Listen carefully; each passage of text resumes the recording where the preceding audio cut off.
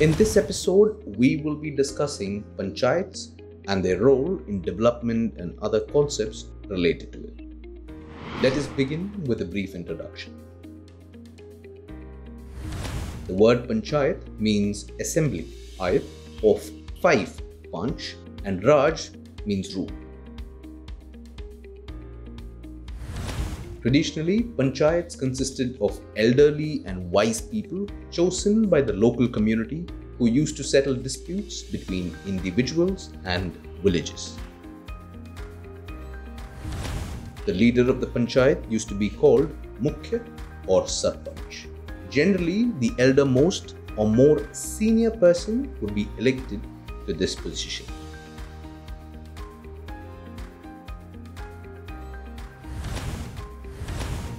Looking at the origin and development,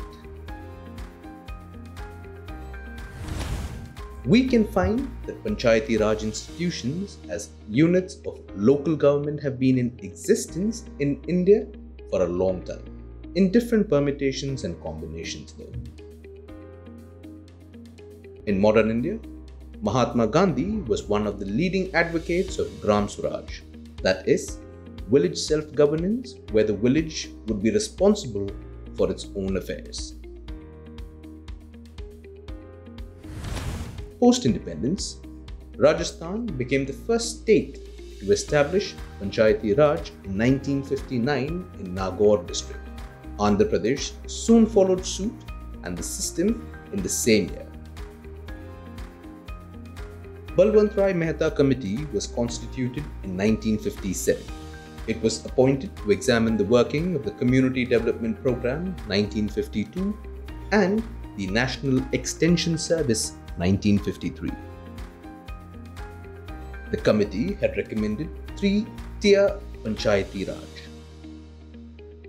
The village Panchayat should be constituted with directly elected representatives, whereas Panchayat Samiti and Zilla Parishad should be constituted with indirectly elected members. Ashok Mehta Committee was constituted in 1977. It was formed to make recommendations to revive and strengthen the declining Panchayati Raj system in the country. It recommended 2-tier Panchayati Raj, Zilla Parishad and Mandal Panchayat. Constitutional recognition to be accorded to Panchayats. GVK Rao Committee was constituted in 1985. It was set up to review the existing administrative arrangements for rural development and poverty alleviation programs. The Zilla Parishad should be of pivotal importance. Some of the planning functions at the state level should be transferred to the district level planning units. L.M. Singhvi Committee was constituted in 1986. It was set up to prepare a concept paper on revitalization of PRIs, democracy and development. It called for the constitutional recognition of Panchayats. It emphasized the importance of Gram Sabha. Tungon Committee was constituted in 1988. It was set up to examine the political and administrative structure in the district for the purpose of district planning. It reiterated the demand for constitutionalization of Panchayats. A state finance commission should be set up for the devolution of finances to Panchayats. Gadgil Committee was constituted in 1988. The committee was set up to consider how best PRIs could be made to be more effective. Iterated the constitutionalization of Panchayats. State Finance and State Election Commission should also be established. It was in 1992 that it was officially established by the Indian Constitution as the third level of India's federal democracy through the 73rd Amendment Act. 24th April is celebrated as Panchayati Raj Day.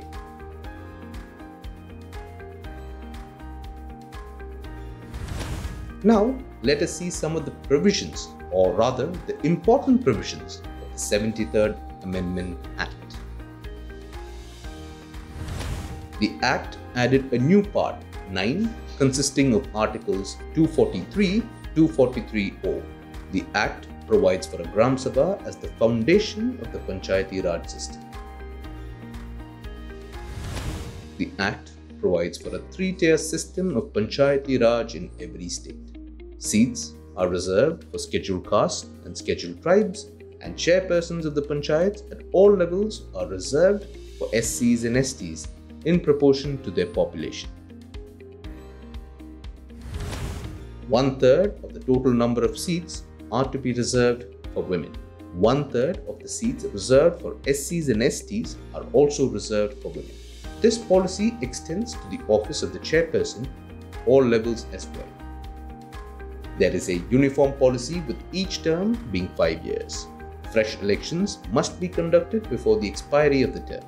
In the event of dissolution, elections compulsorily within 6 months. A 5-year term of office to the Panchayat at every level. Article 243I provides for the constitution of the State Finance Commission to review the financial position of the Panchayat. Article 243K provides for the constitution of the State Election Commission to conduct elections to the Panchayat.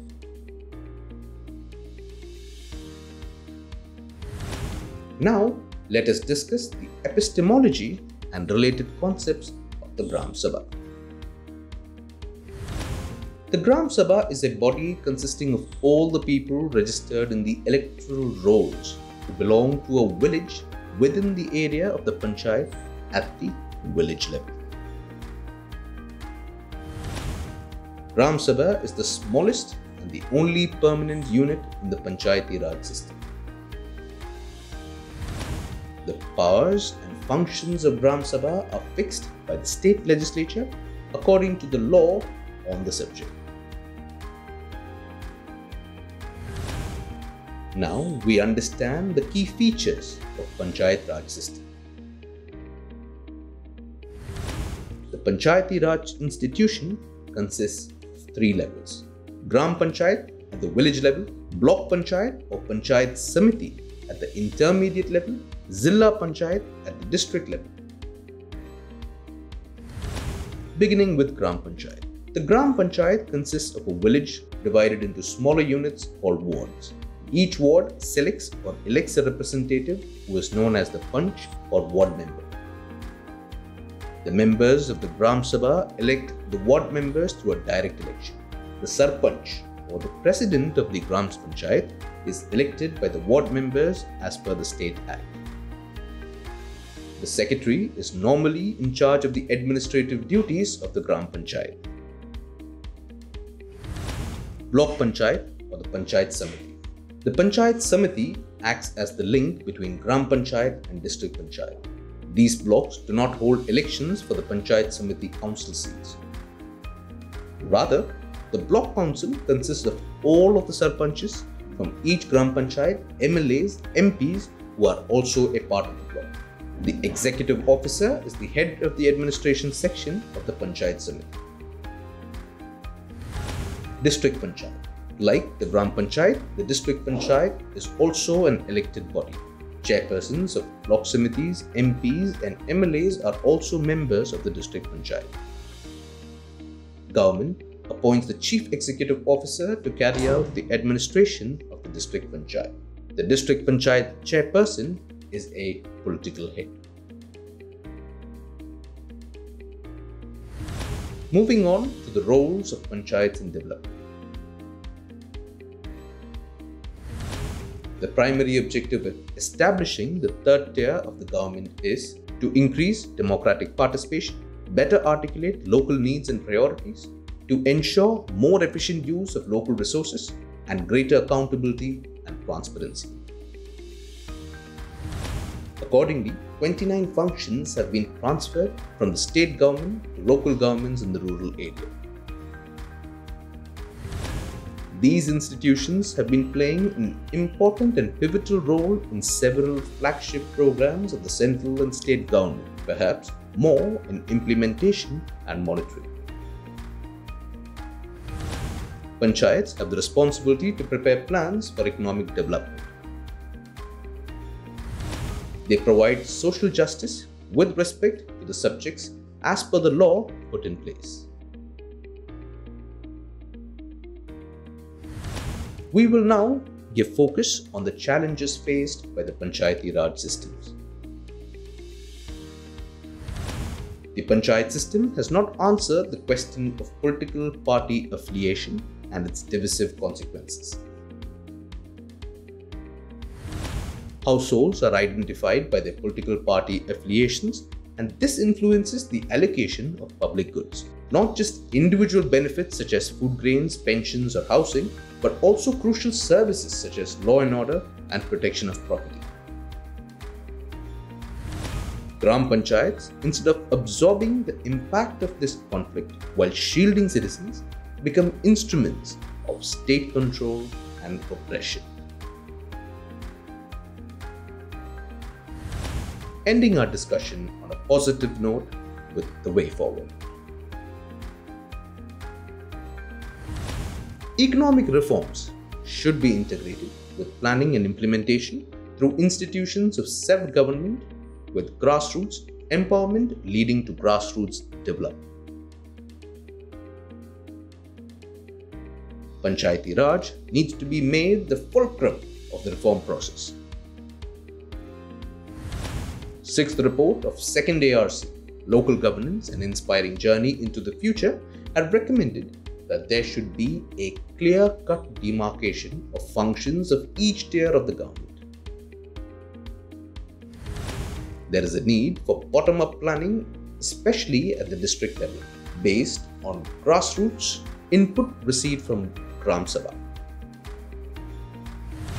The centre also needs to financially incentivize states to encourage effective devolution to the panchayats in the functions, in finances, and also in functionaries.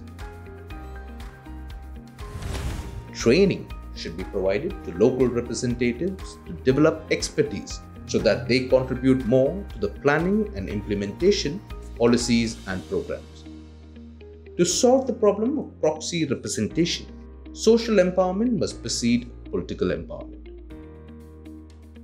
Towards the end of the session, there are some prelims-based questions for practice.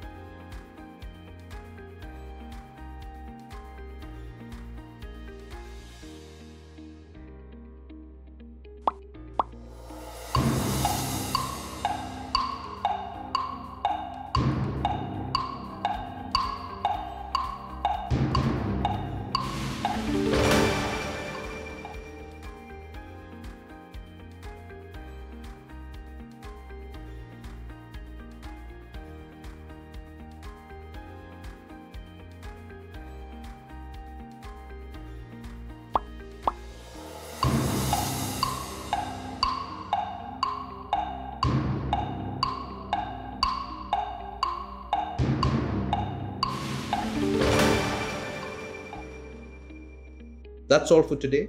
Stay tuned for the next video. Stay home and stay safe. To watch our videos in Hindi, Subscribe to our Hindi YouTube channel, Drishti IAS.